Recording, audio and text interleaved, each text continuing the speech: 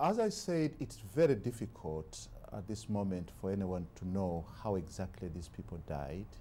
I imagine that those who survived may give us some indication as to how this happened. What would you say to people wanting to go to the area right now, for tourists wanting to go there? I must say that before this incident, this was a very safe place. Safe in the sense that the government has put security as priority number one, not only in the Buhindi forest, not only in the Buhindi area, but throughout the country within the boundaries of Uganda. So we have security. We have had security in this area. So when this happened, it is something which has taken everybody by surprise, which shocked everybody.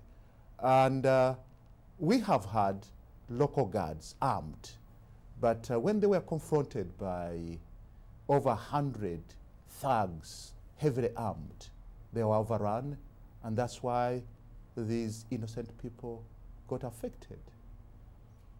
As far as Uganda is concerned, we knew we had rebels on the western side of Uganda, and that's why over a year ago, with mutual agreement with the Democratic Republic of Congo, our forces went onto our western border of Uganda to police that region, to make sure that these rebels don't come into our country from the western border to cause chaos, because they have been doing this for quite some time.